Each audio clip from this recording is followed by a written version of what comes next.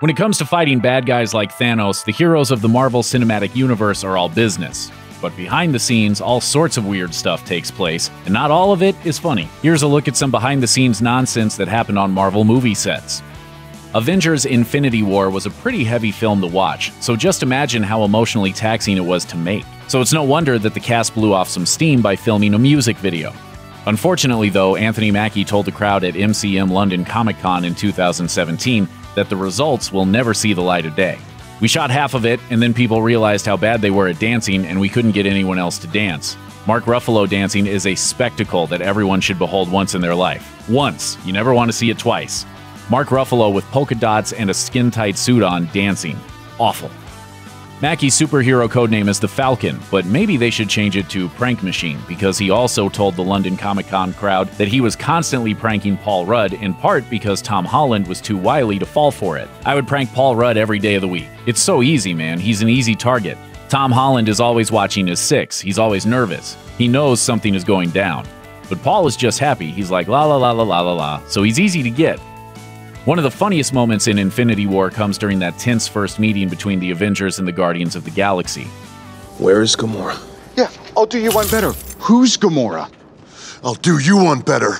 Why is Gamora? That last line wasn't in the script, though. It was actually improvised by star Dave Bautista during filming. And he wasn't the only one making big contributions, as Tom Holland ad-libbed the line, "I don't want to go," during the unforgettable end to Infinity War. We didn't want you to go either, Spidey. I don't want to go. I don't want to go, sir. Please. Please, I don't want to go. Considering he played the lead role, you'd think that Tom Holland was the #1 star on the set of Spider-Man: Homecoming.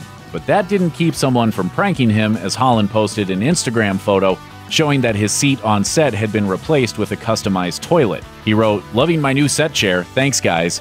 Should you really be treating #1 like #2? Hashtag no respect." One of the breakout stars of the smash blockbuster hit Captain Marvel was Reggie, the cat who played Goose. However, co-star Brie Larson told USA Today that she's actually highly allergic to cats. "It was like the joke on set because I could do really crazy things stunt-wise, but the cat was a big obstacle for me. It's weird how you can train and get your body to do insane things, but allergies are kind of a hard stop. That's where your body's like, that's it." As a result, the production team had to resort to using a fake cat in some scenes. And when Larson was required to touch the cat in a scene, someone was on hand to immediately wipe down her hands afterwards. Talk about a weird job.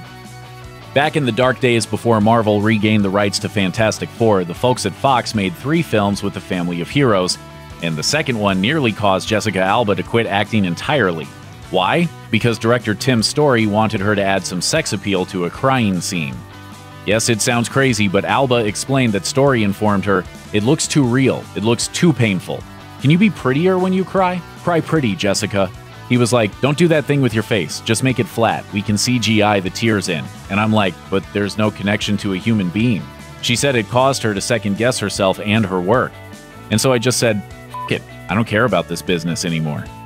Remember that scene in Captain America: Civil War where Cap keeps a helicopter from taking off? Well, 2 things. Those are actually Chris Evans' real muscles, and he actually hurt himself doing it. Co-star Robert Downey Jr. told People, "I say, you know what? All the things he's done, that's the one that was going to injure him. They're saying flex and hold it. It wasn't the other 3,000 stunts. It was that." Luckily, Downey happened to have a pulse massager in his trailer and used it to massage Cap's arms back to health. Avengers assemble! There's an old Hollywood adage that says never work with children or animals because they'll always steal the spotlight. Well, add saplings to the mix because according to Guardians of the Galaxy Volume 2 director James Gunn, Chris Pratt was actually jealous of the incredibly cute baby Groot. Gunn told the press, "We had a statue of little Groot. We just had this adorable little statue standing there and we'd get in this scene and all this stuff would be going on and the cast would be acting their butts off and really putting in their hearts and souls. All of a sudden, Chris Pratt would look over at baby Groot and go, 'Damn it, he's gonna steal the whole movie.'" Gunn added, "I'd say let's get a shot over here because I think Groot's going to be trying to get a bug while this scene is happening." And Pratt is like, "Really? Groot's going to be trying to get a bug while I'm crying about my father? Sorry, Chris, but Groot's gonna Groot." Check out one of our newest videos right here. Plus, even more grunge videos about your favorite movies are coming soon. Subscribe to our YouTube channel and hit the bell so you don't miss a single one.